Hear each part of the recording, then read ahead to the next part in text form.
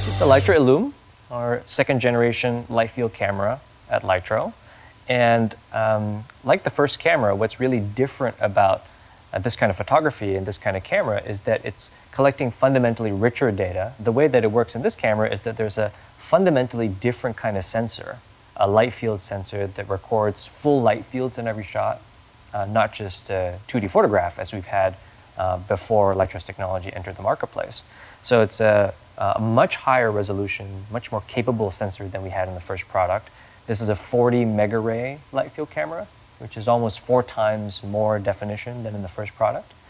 We have a totally custom designed light field lens. This is a 30 to almost 250 millimeter zoom, so over 8 times, that has a beautiful f2 aperture across the whole range from wide to telephoto, bringing a ton of light to the sensor. Here we see a picture that we just took, showing the ability to change the focus from the front of this little chest of drawers here to these books in the background. State of Wonder, nice title for the little composition that we have here. The way that three-dimensional composition works is to compose the depth of field so that there is a three-dimensional range in the picture that we're going to take, in the light field photograph that we'll create. And one of the features of the Lytro Illum is to use the enormous amount of computational power that we have here in the onboard processing system to take, as you can see here, the live data off this camera and then provide a visualization that shows the range that is in this compositional zone in 3 dimensions. So if I change the focus here, you can see that now the range is far in the scene, signaled by this green overlay. And what we're trying to do is we're trying to get this range to span the 3 dimensions of the scene from the foreground, which is in green now, to the background, which is in red. And what this does is to maximize the drama in the scene.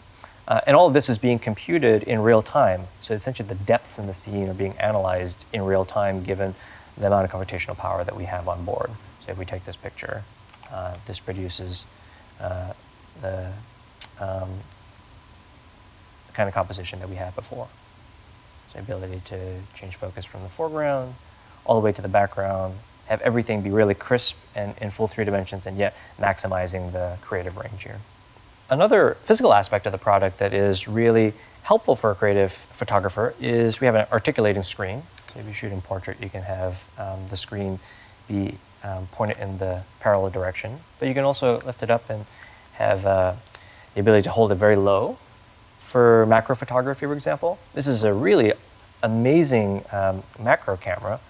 I'll try and give you a sense on this. You can compose the compositional range here. If we pull the focus very, very close, we can compose this compositional 3D range so that essentially it touches all the way to the front element of the glass, actually touching the front surface. What we're looking at here is some pictures on an iPad app. These are light field pictures from the Lytro Illum, taken by some of the photographers we've been working with, these creative pioneers that have been experimenting with the new kinds of effects that you can get with light field photography. What you see here is a picture by Anna Weber, and she's exploring in this picture the sensation of discovery that you can get when you change the focus in this picture. So to the woman's eyes that's riding in this taxi, or to this gentleman with sort of a more sinister look in the background. And one thing you notice is that these are living pictures, so there's control, interactive control over focus, but also a sense of 3-dimensionality in the same shot. If I move from picture to picture, you can sense that as well. Just by paging through the pictures, there's a subtle but very immersive sense of the picture being living, that it is 3-dimensional. There's also a way to control, if you like, the depth of field in the picture through a gesture, so making a large depth of field, kind of like making a smaller aperture, or controlling by twisting to increasing the aperture to make the depth of field really shallow. Just sort of page through a few shots. You can see here, you get a sense of the 3-dimensionality here, the amount of the drama of the refocus range in this picture. You get a sense of that 3-dimensionality just as you're paging through. So each of these pictures taken with the light field sensor that records this fundamentally richer data that provides this sense of 3-dimensionality, this digital holography, this ability to change the lens settings after the fact.